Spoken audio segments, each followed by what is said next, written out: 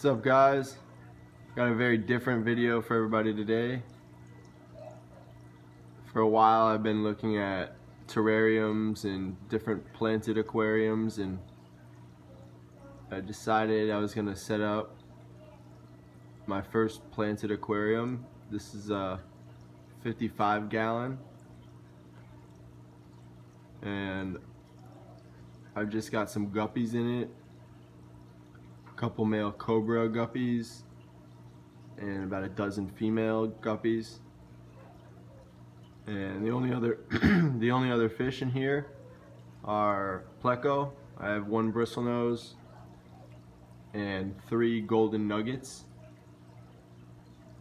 Other than that, there's no fish. Mostly I wanted to focus on plants.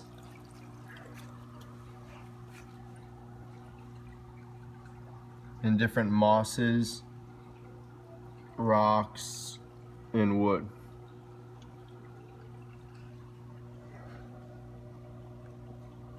So for carpeting, I want the whole bottom, or half of this bottom here, to be covered in dwarf baby tears, which are right here.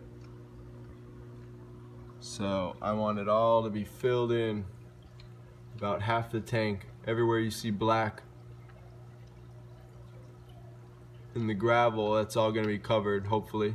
That's the goal. And then this side, if you look, there's dwarf hairgrass, little tiny pieces, little clumps that I planted everywhere. This tank's only been set up for 2 weeks now. Stuff's growing and starting to spread. I'm not running any CO2.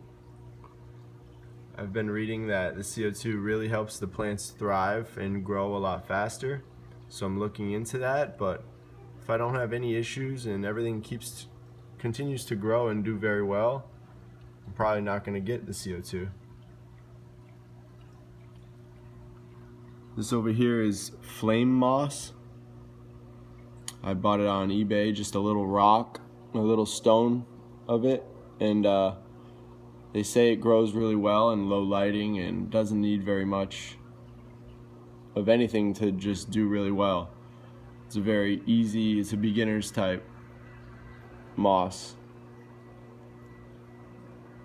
So put it on this rock here. Hopefully it spreads all over that rock. The goal is to cover all the rocks with moss, the ground with dwarf baby tears over here, dwarf hairgrass over here. Then I have a little Taiwan moss here. Hopefully that works its way up towards the woods. I'm also maybe gonna, if stuff starts growing good, I'm gonna cut little pieces of different mosses and put them on the rocks in the wood.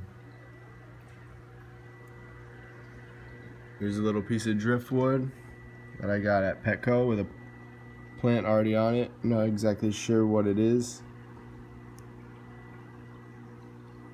I think she said like Anubias or something like that.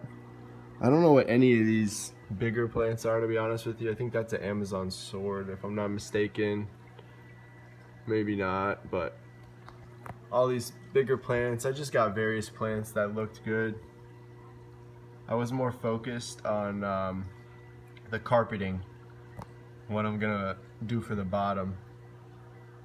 And I'm really liking these dwarf baby tears. I'm reading that they're really hard. I'm seeing videos on YouTube that they're really hard to have without CO2, and they need a lot of light, which I've been giving them a lot of light.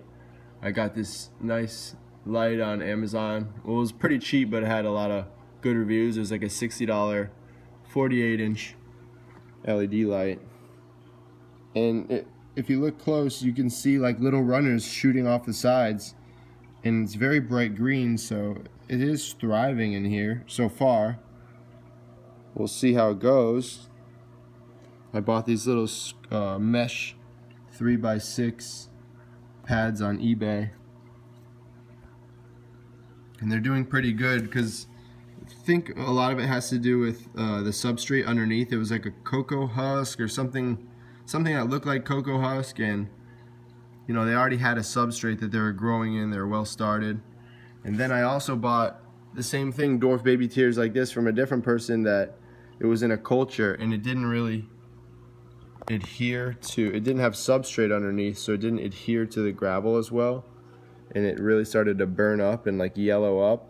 And as you can see, all along here, those little pieces, I broke it all up, whatever was left of it, and planted it in different spots. So hopefully it grows. It's actually living and starting to grow now, whereas when I planted all these little pieces, they were pretty much dead, and now they're actually starting to have growth.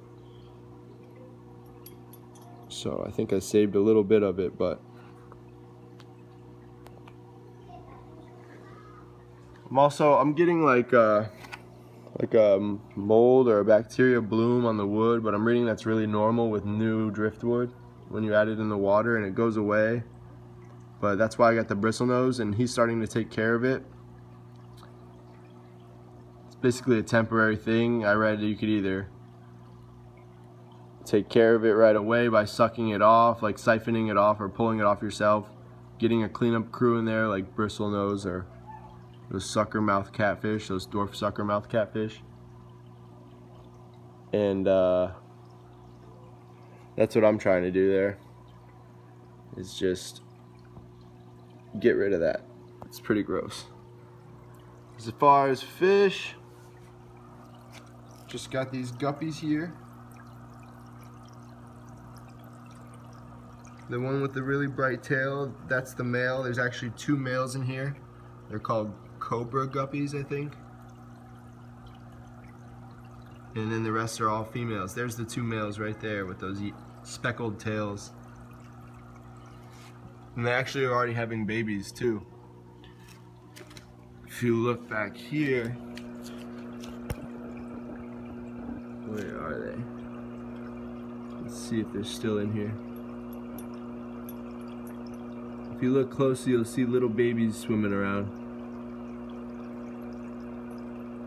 There's like 10, a dozen or so in there.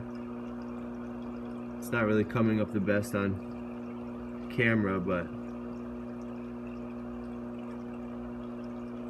they're down there.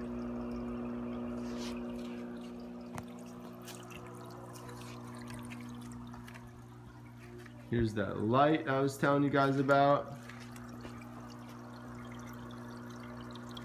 Not exactly sure the brand. Here's the filter that came with the tank. Pretty basic setup. I got a little water mover right here. Very basic setup, and it's doing good. So I'll keep updating it and letting everybody know how it's doing. Hopefully the next time I shoot a video, the whole bottom will be covered. See you guys later.